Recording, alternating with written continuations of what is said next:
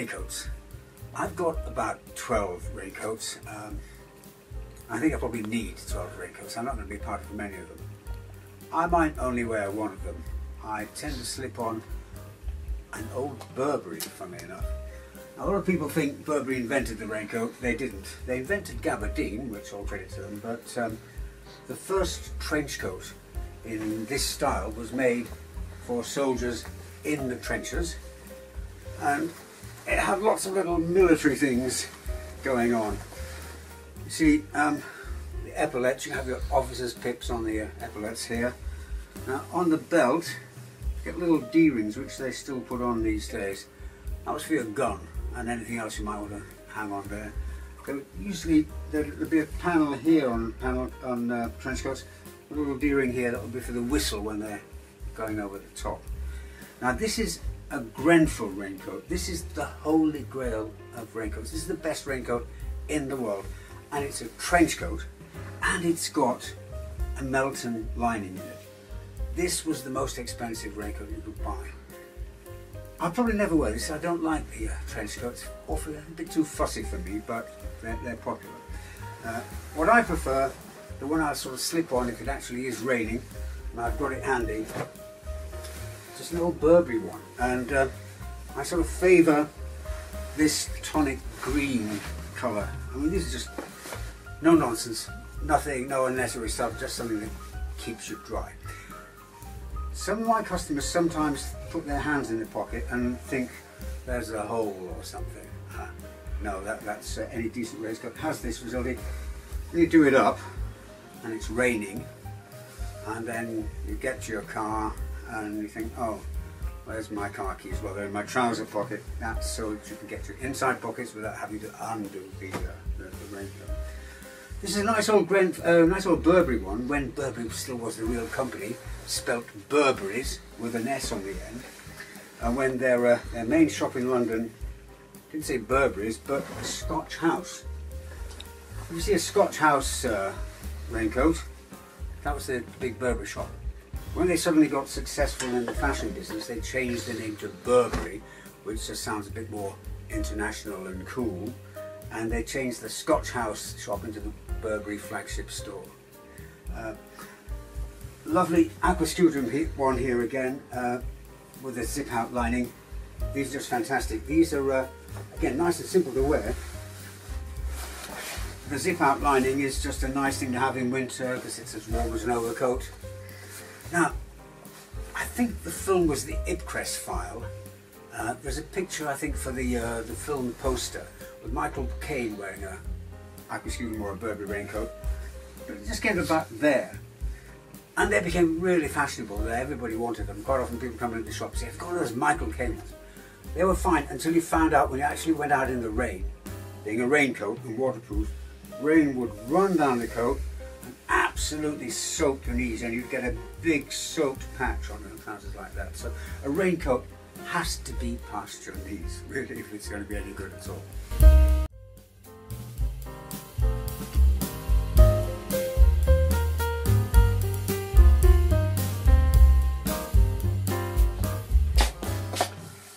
I love duffel coats.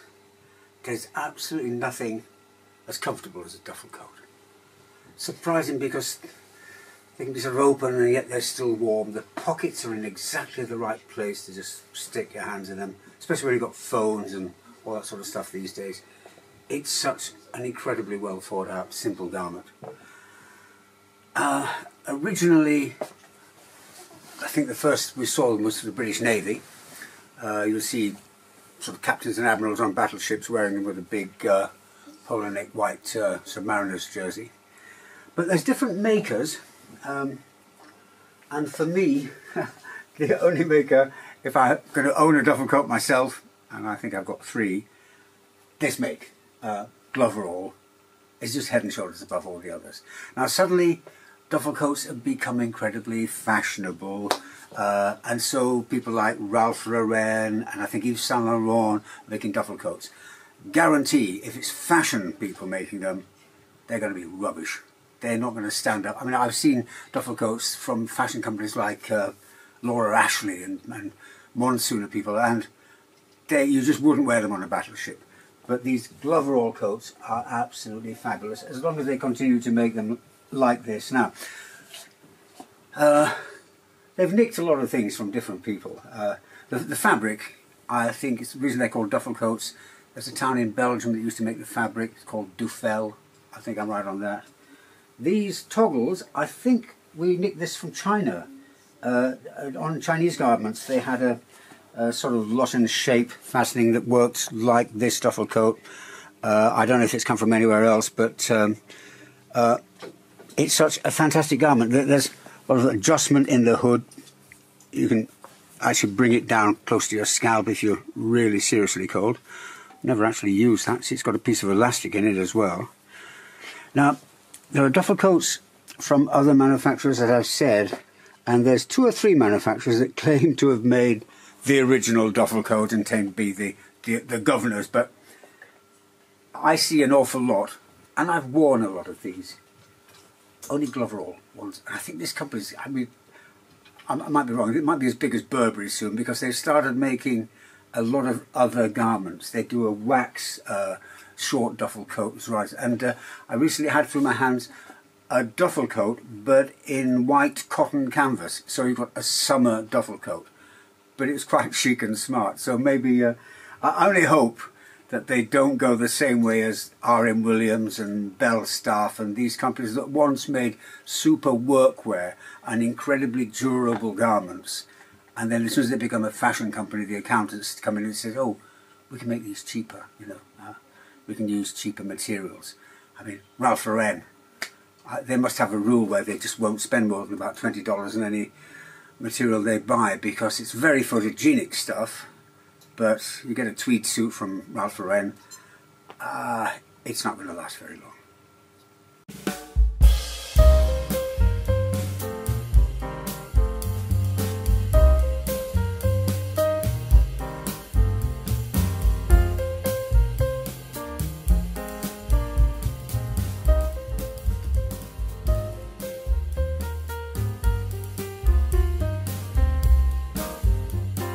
Gentlemen, I give you the car coat. Now these pretty much didn't exist until suddenly the position you sat down in your car stopped being like this and sort of started being more like this. And a long Chesterfield style overcoat would pull you down and tug you all over the place. So some bright spark came up with the car coat with a shorter back.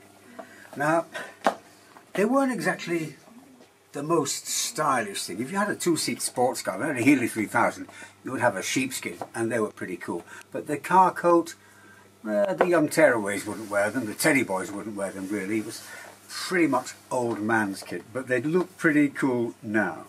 And this is just typical of your car coat. A lot were made by tailoring companies like Dunn to sell as a ready-to-wear thing. Yeah, this is made by Dunn. From that label, I'd say this one's probably late 50s, 1960s. I've had quite a few of these through my hands. It's a lovely thing. It's all natural materials. Now it looks quite stylish, but when the Beatles were happening, you didn't want to be walking around in a car coat. But, of course, a lot of people were stuck with their long overcoats that didn't really work in the MGA. So a lot of overcoats at that time were shortened. You can tell the ones that have been shortened because maybe in haste they just lopped the bottom off and then realised that maybe the bottom was quite close to the bottom and would leave the vent at the back very, very short indeed. I mean, there's little point in that 3-inch vent there. This would have been a good 6 inches longer, I'd say. There's another one here. These are lovely coats. They've been made by high street tailors and shortened for use in cars that you lie down in. This one's a lovely John Collier coat, and again it's been shortened. You've got a much shorter vent there. I think this would have been quite an elegant garment when it was its original length. Super material. Actually, it does look pretty good now, but this would have come down to my knees. This is a really nice coat. Look at this.